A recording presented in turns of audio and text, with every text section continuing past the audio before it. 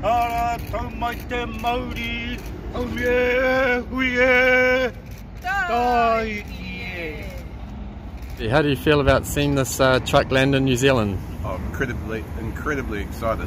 You can imagine it's taken a lot of time for it all to come to fruition.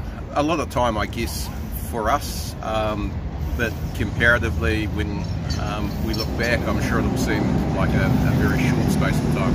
A lot of work has certainly gone into getting here. I'll be first at anything, I guess, is always good, isn't it?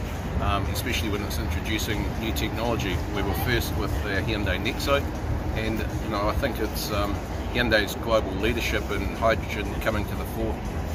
I think this truck and its trial paves the way for a lower emissions future in heavy transport.